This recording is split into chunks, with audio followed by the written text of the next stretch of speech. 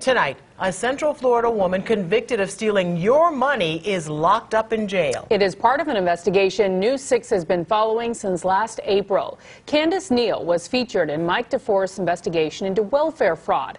And Mike, the judge says this kind of fraud will not be tolerated. That's right, Lisa. When we first met Candice Neil last year, she would not talk to us, but instead flashed us her middle finger. Now, earlier this week, a jury convicted Neil of ripping off taxpayers. Now she's been ordered to pay for that crime.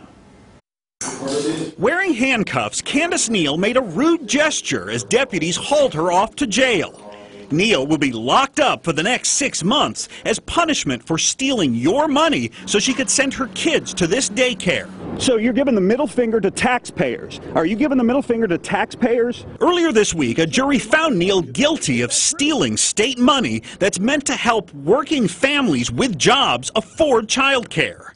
On this application, Neil claims she was employed at the Itty Bitty Learning Center, but the facility's owner says Neil has never worked there. The state proved Neil submitted falsified pay stubs in order to obtain more than $20,000 in child care subsidy. Neil was actually unemployed at the time, according to prosecutors. It's not clear what she was doing while her 4 kids were in the daycare center, but apparently nothing productive.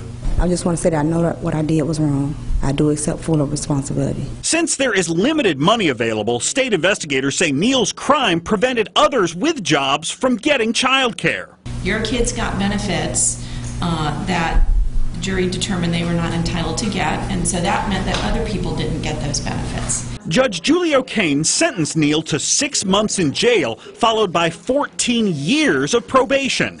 During that time, Neil must pay back the $20,000 she stole from taxpayers. When Neil gets out of jail in August, she's been ordered to pay at least $100 a month until her debt to the state is gone. She brought $500 with her to court today. Very interesting. Mike DeForest, thank you.